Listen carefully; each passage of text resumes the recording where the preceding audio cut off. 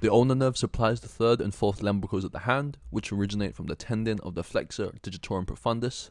The nerve also supplies the palmar and dorsal interossei.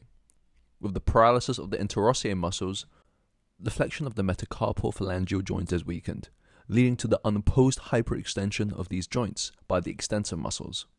Additionally, with the paralysis of the interossei and the lumbricals, the extension of the proximal interphalangeal joints and the distal interphalangeal joints are weakened, leading to the unopposed flexion of those joints by the flexor digitorum profundus and superficialis.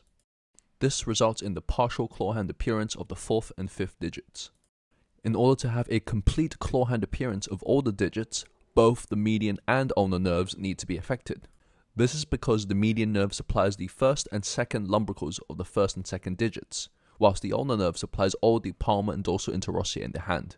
Both groups of muscles need to be affected to have the classical claw hand deformity.